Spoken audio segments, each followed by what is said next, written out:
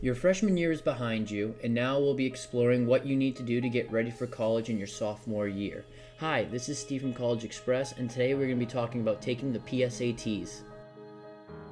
You're probably wondering what the PSAT actually is. It's a practice or preliminary SAT for sophomores and sometimes juniors to get a feel of what the actual SAT will be like when you take it in your senior year. The PSAT won't count towards any of your college applications, but it is a good hands-on practice for when you take the SAT or the ACT in your senior year. However, if you do end up scoring really high on the PSATs, you can be entered into a chance to win the National Merit Scholarship.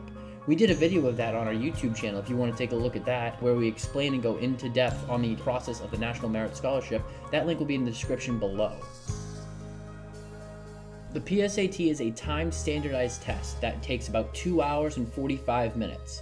It consists of 3 sections: reading, writing a language, and mathematics. Most of those questions will be multiple choice, except in the math section where you have to write out your answers. For those who want to prepare for the PSATs, a lot of high schools actually offer prep courses for them. There is also online material and online prep courses that you could also take if your high school does not offer it. We recommend you take notes of the sections you think you will struggle on so you can focus on those weak points as you study for the real SATs.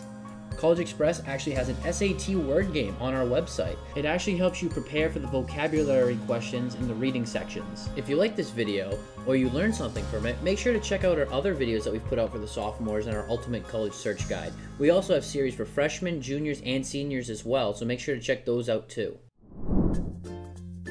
If you like this video, make sure to like and hit that subscribe button. Also, click the bell button if you want to know when the next video goes live for a notification.